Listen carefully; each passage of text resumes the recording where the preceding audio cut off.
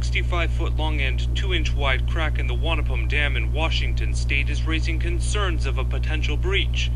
Divers have reportedly looked at the crack from underwater, and inspectors are trying to decipher if there is a threat of a potential breach. Authorities are trying to find a fix. Every precaution possible. We consider it to be a serious issue. And so we're doing everything in our power right now to lower the level of water above Wanapum Dam within a certain tolerance to be able to alleviate some of the pressure on that spillway pier. Officials are monitoring the crack for any signs of movement, but the dam is apparently producing enough power to supply local customers. A few days ago, dam operators found a crack during a routine inspection on Wanapum Dam. On further examination, divers found the 60-foot crack underwater on the dam spillway. The dam is owned and operated by Grant County. Both county and federal officials are working on the problem. So far, the river has been lowered 20 feet to relieve pressure on the structure. Thomas Stredwick is the spokesman for Grant County Public Utility District. He says the lower pool is affecting power production, but homeowners won't be affected. The worst-case scenario is if the spillway was to topple, but Stredwick thinks that other sections of the dam would hold on and downstream communities should be safe. He says Columbia River Dam operators plan for events like this crack, but hope they never occur. Investigators expose how the state of Washington let the federal government and one of its Hanford contractors off the hook after inspectors found one broken law after another at the nuclear site. As King 5's Susanna Frame reports in her ongoing investigation, Hanford's Dirty Secrets, state inspectors pushed hard for serious penalties for the violations, but their managers ignored their advice, leaving some to ask, does the state have any teeth at Hanford? Right beside the Columbia River near Richland is the most contaminated site in the entire Western Hemisphere, the Hanford Nuclear Reservation. Years of production for the country's nuclear weapons program left such a long-term threat to environmental and human health here that Congress made two government agencies, the EPA and the Washington State Department of Ecology, the cops at the site. It's their job to make sure the U.S. Department of Energy, which owns Hanford, is cleaning up the waste safely and legally. How serious does the state take that role as regulator and compliance officer out there? Well, very seriously. Maya Bellin is the director of the State Department of Ecology. She says the message to the federal government is clear. At Hanford, they must do better to protect the public and the environment. They need to step up the game and make sure that they're appropriately managing waste at this site. That sounds good, but we've obtained thousands of documents that show something different. 2 years ago, when State Department of Ecology inspectors caught the federal government and one of its contractors breaking hazardous waste laws over and over, the state agency, headquartered here in Lacey, had the power to bring down the hammer on the federal government. But that didn't happen.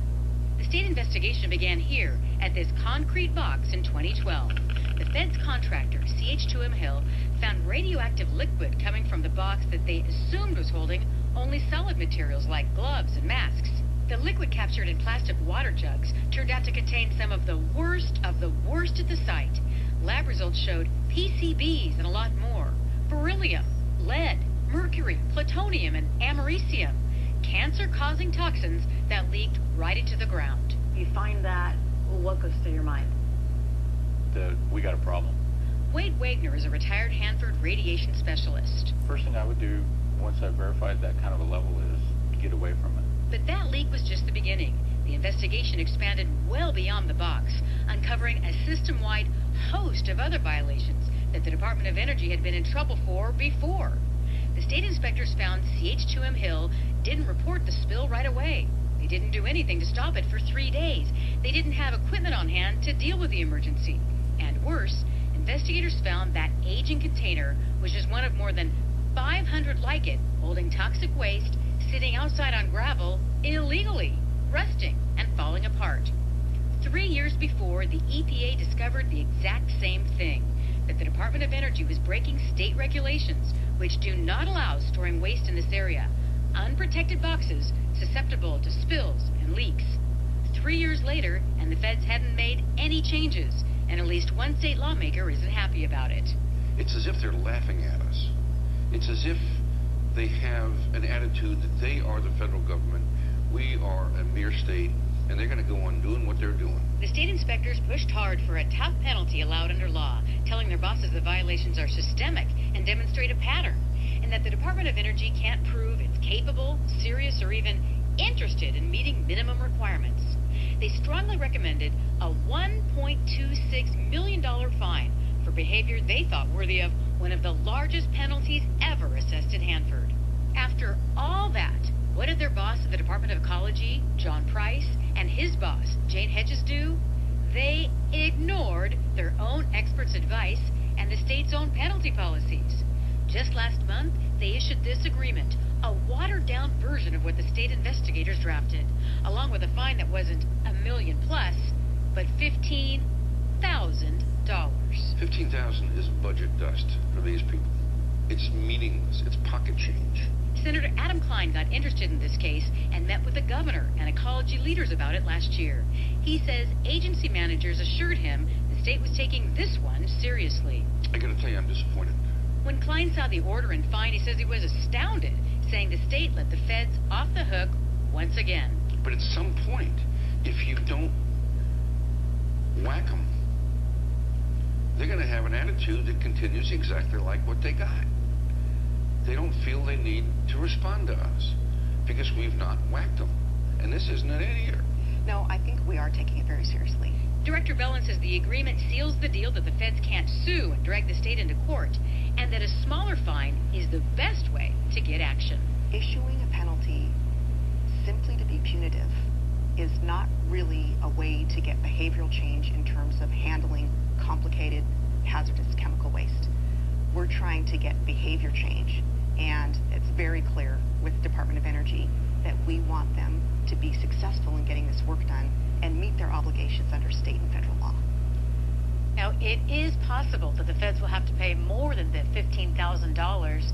If the Department of Energy doesn't shape up and fix a set of problems, they could pay more than $200,000 more down the line. Even so, we've spoken to several insiders in both the state and federal governments who say they're extremely disappointed. They were using the words like astounded and disgusted. They couldn't believe that the state gave this kind of penalty. They think that the state caved under federal pressure, which sends the wrong message to those running Hanford, and they say to the public in general. It sure does appear like the state just issued a slap on the wrist, so how common is this? Unfortunately, the people that have really been involved with Hanford issues for a long time have complained about this a lot, and just last year, the EPA really hammered the state and said, you're really not doing a great job out there. You don't have enough inspectors. You're not doing enough inspections, and when you do inspect, you give them advance warning so they can make everything look good. So it sounds like there is some work to be done in that